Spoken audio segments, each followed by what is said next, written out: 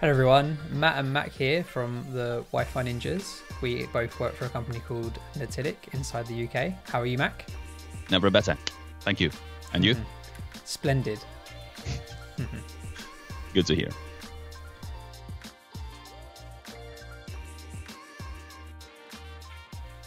Both of us were involved in this beautiful warehouse design project from a very beginning, where it was all a pile of dirt in the middle of nowhere.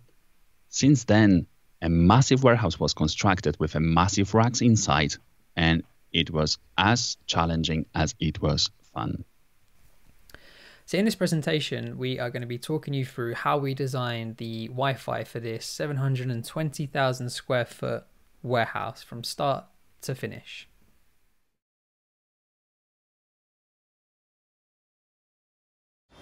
As you can see, it's a pretty large warehouse covering 720,000 square foot. And we have multiple mezzanine levels, and we have extremely long aisles to the side of me that span over 130 meters. They also go up to 18 meters high, and coverage is required at all levels in between. So from the ground all the way up to 18 meters. And we also have external areas where lorries come in and all that kind of stuff. So we're going to take you through all of that, how we did it, why we done it, and we look forward to taking you through that next. So one of the biggest challenges we had when it came to doing the design for this warehouse was the aisles. And that's because the aisles are 130 meters in length, 18 meters in height, and there's just a 2 meter gap in between each aisle. And to add on top of this, the trucks that drive down here, they have to be able to scan the pallets at any height from ground all the way up to 18 meters. So not only did we have issues with trying to cover the whole aisle because of the length, we had to think about the height and we had to think about mounting. So as you can see behind me, what we decided to go with was the most directional antenna available to us from Cisco, and this is a 13 dBi patch antenna. Now we are standing at one end of the warehouse. At the other end of the aisle, we also have another access point and another antenna. So we are shooting down the aisle from both ends. And now we've tilted the angle of the antenna at the end that you can see us on now with a 20-degree angle of tilt, and the antenna at the other end at a 30-degree angle of tilt. And there was some specific calculations that we had to do to figure out how we were going to tilt this. We'll probably describe that in another video why a bit later on. But whilst we're up here, what you can see is we had to come up with some custom mounting for these antennas. Mounting, mounting, mounting. When it came to doing this installation, mounting was a particularly challenging part of the installation. We could not just use the out of the box bracket for these antennas. We had to come up with a special, unique way of mounting these antennas to what we had available to us.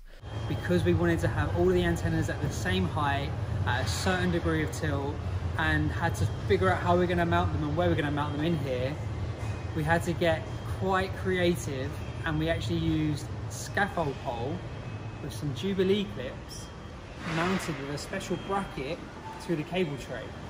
And I have to say, great job to the installation team that did this, because they certainly, I don't think we'll be getting a Christmas card from this year, because they did not like us by the end of the project with the amount of tweaks and specificness we gave them on mounting.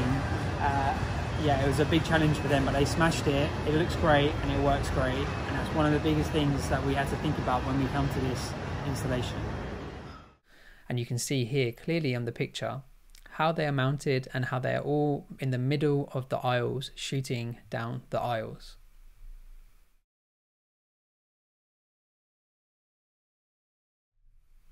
So the solution for this warehouse was a full Cisco deployment. So Cisco DNA Center, Cisco wireless LAN controllers, Cisco access points, and Cisco antennas.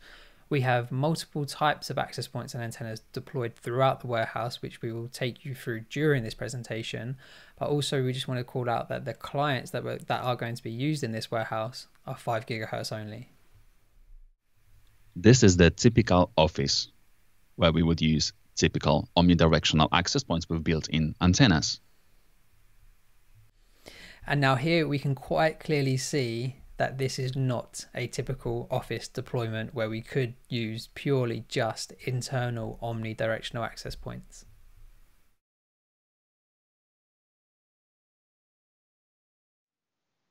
This is warehouse. Surprise. We can see all of our access points around the warehouse, in and out, and this is what we've used. In the central part of the warehouse, we can see quite a lot of racks, tons of racks. And that's where we've used our directional 13 dBi gain patch antennas. In the bottom section of the floor plan, inside the building, this is the only part where we use omnidirectional antennas. And we can see 4 omnidirectional antennas mounted against the wall in the pallet section, and 6 omnidirectional antennas mounted under the mezzanine ceiling. We have internal omnidirectional antennas access points with built-in antennas mounted in the office to the right. And also we have external 1562i access points with omnidirectional 180 degrees antennas mounted on the outside of the building.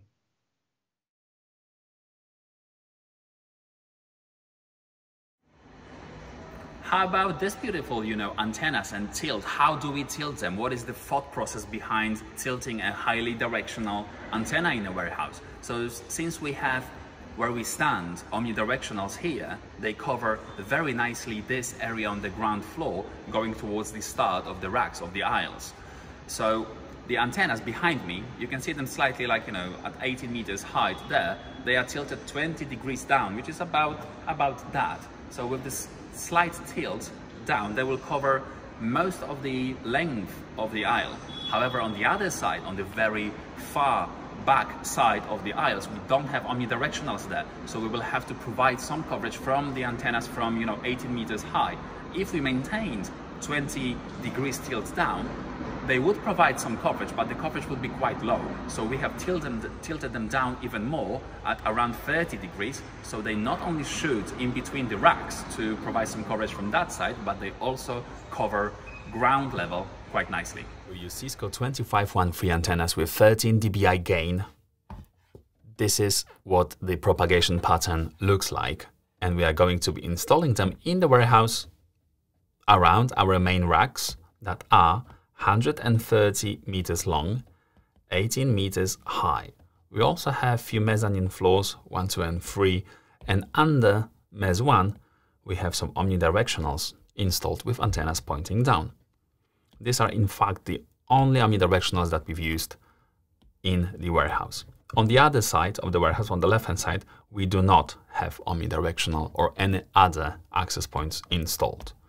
So the APs on the right-hand side, they are designed to cover everything under them and around them on the ground level, because here this is just pallets or people that are never too tall. We know that we can install our directional antennas on the left-hand side against the wall and on the right-hand side against the cable tray using a custom bracket. Now the question is, how do we tilt these antennas? Do we point in the middle at 65 meters away from the antenna, or do we point somewhere else? So on the left-hand side, since we do not have omnis there, we want to cover area under the access point with the directional, which means that probably I wouldn't like to be shooting anywhere near the center of the rack. I will probably be shooting somewhere closer to the antenna, which would be, let's say, 35 meters away, because this looks good and feels good, okay? So we have 90 degrees here, and we want to calculate this angle, x1. We know this is 35 meters here, 18 meters here, so we can calculate that angle. With 30 degrees beam width, this antenna will be covering something like that, okay? But still, remember that even outside of the main beam width of 30 degrees, it will still be covering quite a lot. And the requirement was to not only cover everything on the ground level, but also at 80 meters high. So we cannot tilt it too much. It must be a good balance. On the right-hand side, however, we have this omnis, so we don't have to be shooting that close. Let's say that we will aim to shoot 55 meters away from the antenna, which will be somewhere around here, okay? And this will create that triangle, 90 degrees here, and I want to calculate the x2 angle of tilt of the antenna on the right-hand side. So this antenna main beam width would be covering something like this, and also I would expect that antenna to cover pretty much everything around. So we have coverage at all heights of the rack. Now to calculate what is the angle x1 and x2, we will use basic geometry calculations. So we will use for x1, take my word for it, you know, if you have any questions, reach out. Tan to neg1 from 18 divided by our distance, 35, which happens to be 0.6, and I've used the calculator before. This gives us an angle of 30 degrees, and angle x2 on the right-hand side.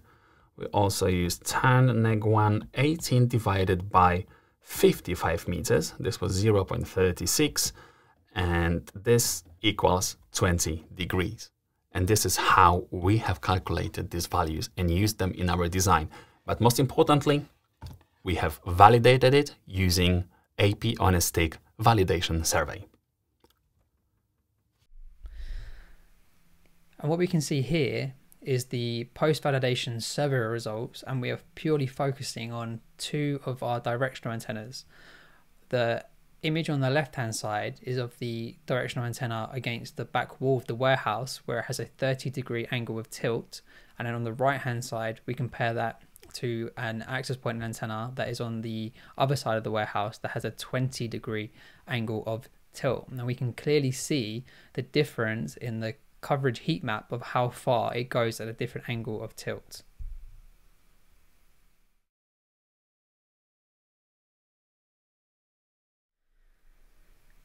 And what you can see here is a semi-directional antenna that we used from Cisco, which is a 2566D4M. And now we can see what the antenna looks like on the left, how we had it set up for our AP on a Stick testing in the middle, and then the propagation pattern on the right. Do you want to blast your entire warehouse with coverage from the omnidirectional antenna? Didn't think so. Neither do I. Okay, so you can see there is no walls around us, so there is nothing blocking signal from propagation from this beautiful access point. So if we had used omnidirectionals here on the mezzanine floor 3, we would have covered entire warehouse with every single access point. What we have used instead is a patch antenna from Cisco, which is 65 degrees, 6 dBi gain antenna.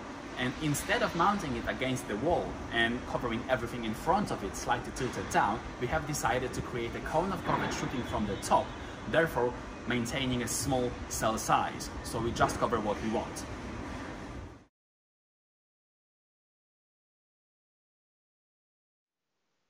And this requires no further introduction. It's an omnidirectional, boring. The highlighted access point on the bottom left is one of our 10 omnidirectional APs with omnidirectional antennas, external antennas used inside the warehouse. And you can see that it propagates a lot. It screams Wi-Fi everywhere. And this is with racks full of stock, okay? There are full of boxes everywhere. And this still goes like at 30, throughout the 30% of a warehouse, perhaps. So try to imagine if we had used only omnidirectional antennas everywhere inside the warehouse. That would look totally awful. And for this section of the warehouse, it's a lot of open area space, so we decided to use omnidirectional antennas so that it would cover this area very nicely. As we can see behind me, it's going to be a lot of pallets coming in, coming out, no aisle specifically. So we just thought we would spread and cover nicely this part of the warehouse, but also take into consideration that this meets the start of a lot of the aisles. So from these omnidirectional antennas, they would also provide some coverage as you start to go down the aisles.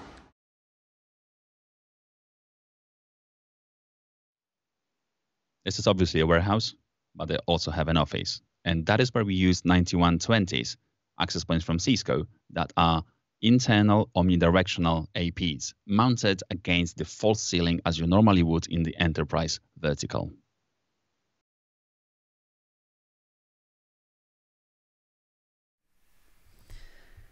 And what we can see here is the coverage from one of our outdoor external 1562 access points from Cisco. And this access point is purely to provide outdoor coverage for where the lorries come in and they park up and they offload and then reload all of the stock. Where's the video? Where's the AP gone? There it is. Okay. Okay, so finally, the last area that we needed to cover for this warehouse was outdoors. And as we're in the UK, we are enjoying the fine, great British weather whilst we're doing our post-validation survey, getting nice and wet, holding the umbrella whilst Mac's doing his survey. Yeah, I have a nice IoT umbrella robot with me. It's like voice controlled. Matt, can you hold an umbrella for me? But as you can see, just behind us, underneath there, we've got a 1562 Cisco access point, which is a external AP that we have used to cover where the lorries will be coming in to unload and reload all of their pallets and stuffs, and they can do the scanning of what the stuff that's coming in, and the drivers can connect their phones to the Wi-Fi whilst they're sat in the cabs. And watch Netflix while the lorries are being loaded with stuff. Okay, so these antennas, these access points, they're actually quite easy to work with because they have built-in omnidirectional, well, they say it's omnidirectional antennas, but it's around 180 degrees covering in front of the access point. But there is no external antenna element, which makes it very easy to install. And they are also waterproof, weatherproof, and just good looking, and they work perfectly well. So where do we have the antenna? We have a massive warehouse here. This is like the outside area of the warehouse, and then we have a big car park there. Thank you very much, umbrella robot. No worries. Okay, and then we have some lampposts behind us. I'm not sure if you guys can see that, but we also have some APs on the lamppost. So across this entire length of a car park on this side of the building, it must be like 700 meters. I'm not sure what it would be in feet or foot or whatever you call that. How many access points did you use, Matt? Don't know, I can't remember, about 16 maybe. Okay, he's well prepared for recording the video about the Wi-Fi design for outdoor spaces in a warehouse. Well, by this point we'd have shown everyone where the APs are, so it's fine. Okay, cool.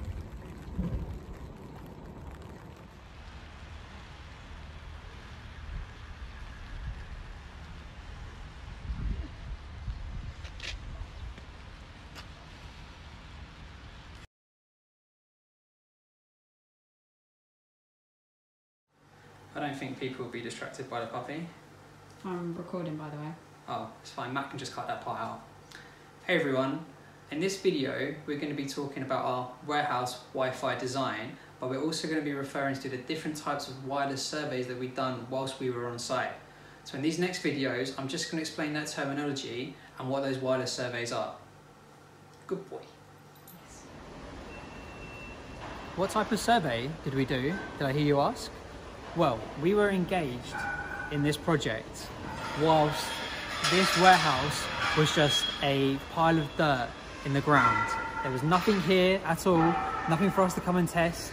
So we got given the floor plans and a set of requirements. So what could we do?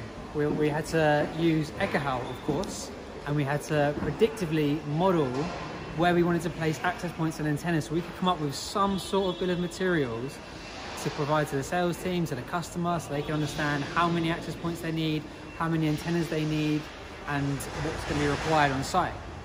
And then once the warehouse had been constructed and there was some stuff here for us to come and test, we did an AP on a stick site survey. So we come on site with the access points, multiple different types of antennas. We had to come up to the third floor mezzanine, mount our tripod, test different angles, test different positions, go to different parts of the warehouse and do more testing with different types of antennas to figure out what we want to use and where we want to use it. And of course, we had to do a post-validation survey, which is what we're doing today. And I'm using my iPad, my Sidekick, and Ekahau. And considering this is a 720,000 square foot warehouse, the fact that I can just carry this nice, small, lightweight tablet whilst I'm doing my survey is an absolute dream. It saves me my back, my arm, my legs, everything. I love it.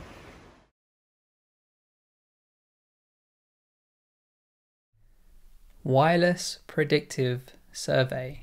What is that? Well, this is simply when we are predicting what we think the wireless signal is going to look like. So how do we do that? We take a floor plan and then we load it into our Echo file. We draw some walls, some attenuation areas, and then we place some simulated access points and antennas in positions where we think that they need to go. And then what Echo is going to do is predict what the wireless signal is going to look like. So this is what we mean when we are referring to a wireless predictive survey. Purely simulated, all in the software, no physical testing, just purely simulated wireless predictive signal inside of Echo.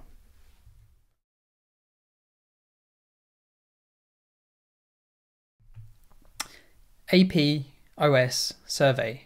What is that? Well, that stands for Access Point on a Stick survey. And while we don't quite stick an access point on a stick, we use a tripod. So it's kind of like a stick, but that's what we mean.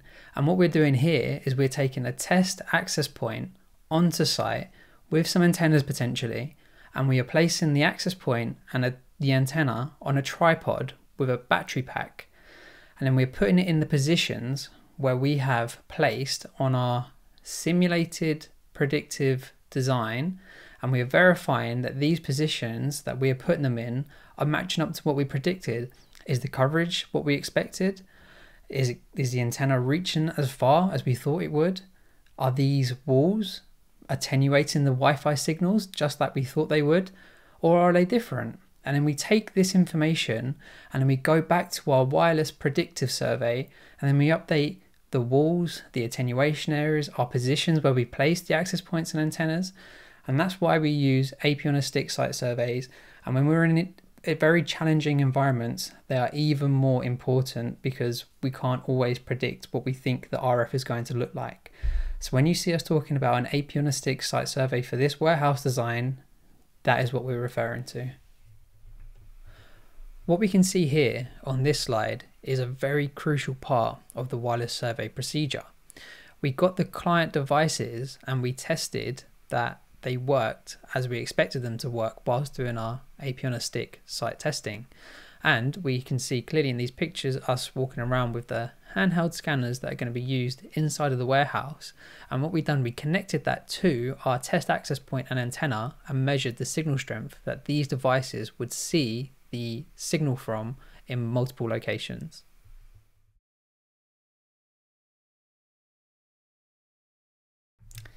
And finally, wireless validation survey. Well, what is this? Now, this is the final stage of the wireless project where you go on site and we are validating that our wireless predictive survey, that it matches what we're expecting it to be. We've done our AP on a stick testing to validate that our predictive model is what we think it needs to be, or we've gone back and we've changed what our wireless predictive survey looks like. And now the installation team have been busy. They've gone in, they've installed the access points, they've installed the antennas. If it's a large deployment, we could be talking hundreds of access points, and we've done a configuration. You've done the configuration on the controller or the cloud, however, whatever system you use. And we now go in and we use Echo. I like to use it with Connect, iPad and Sidekick. And we're going to go walk around and we're going to measure what the RF looks like now everything's been installed. And this is a great chance for you to validate that your wireless design and your wireless implementation looks how you're expecting it to look like. Sometimes wireless controller systems can think they're very clever with their auto channel configuration, their auto power levels that they like to use, and sometimes the dynamic channel widths. We need to go in here and validate that not only is the RF coverage, the RSSI, looking what we want it to look like, but also has the configuration of the channels been implemented how we like it to be. What's the power levels like? Are there the data rates enabled that we want to have enabled? This is a very, very crucial part of the wireless project, and it's usually, unfortunately, one of the ones that gets skipped sometimes due to budget constraints. But we really recommend that you push hard to do this part of this wireless project, the validation survey, because it's a great chance for you to validate everything should be how it's expected it to be, and if it's not, you can make some changes to make it how it should be. So when we refer to a validation survey in these videos, that's what we're talking about.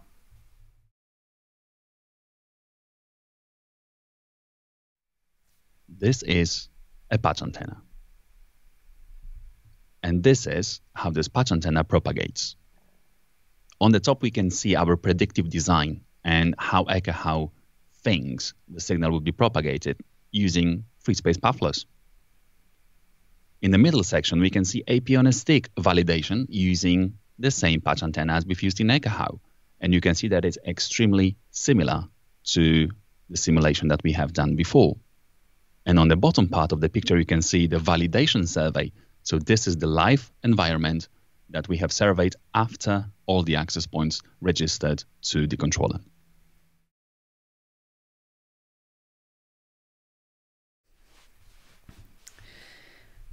And now we can see the beautiful heat map from our final post validation survey. And look at that. Coverage is exactly how we predicted it would be. We have coverage down the aisles beautifully, just like we wanted. We've covered the external areas, the office areas, underneath the mezzanines, and it all works amazing. The reason why you can see some white on the floor plan is because they're actually constructing another part of the warehouse during our final post validation survey, but we were extremely happy with our results, which we can see here.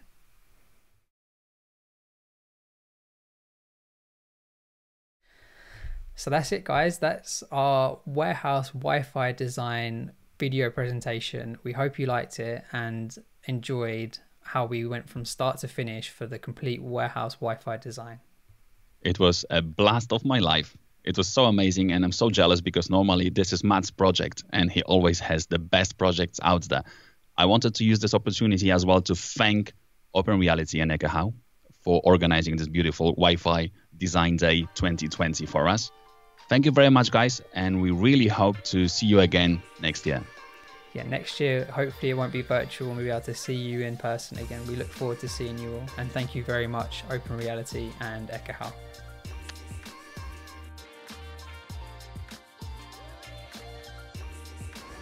And you also want to wear a super comfy shoes.